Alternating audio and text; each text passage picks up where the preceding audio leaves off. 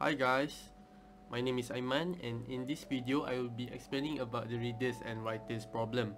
So you're not a computer science student, you're also not majoring in engineering or not into technology. It's okay because this video will help you to understand how reservation system in this world works and solve their readers and writers problem to serve their customers. So now, what is the readers and writers problem? It relates to an object such as a file that is shared between multiple processes, and it is a synchronization problem within the system.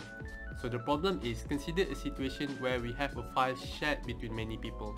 One of the people tries editing the file. No other person should be reading or writing at the same time. Otherwise, changes will not be visible to him or her. However, if the person is reading the file, then others may read it at the same time. So I guess you're still not clear. Let's take a look at the situation of the problem in a real life situation. Imagine an airline reservation system consisting of a huge database with many processes that read and write the data.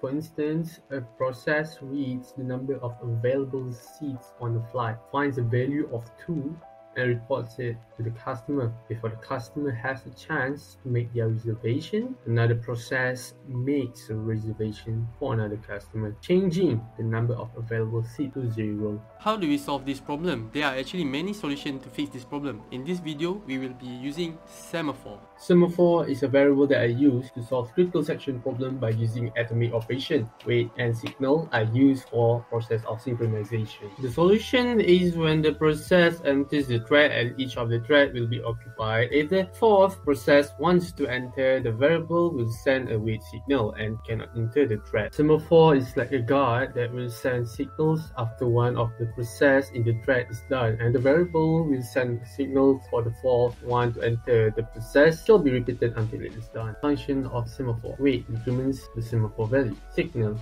increments the semaphore value. For mutex is control access to the read account. Semaphore WRT is the control access to the database, and read account is the number of reading process accessing the data. Reader's process. Reader will request to enter the critical section. If it is allowed, it increments the count of number of readers inside the critical section. It then signals mutex as any other reader is allowed to enter while others are already reading. After performing reading, it exits the critical section and check if no more reader is inside by signals the semaphore WRT when writer can enter the critical section.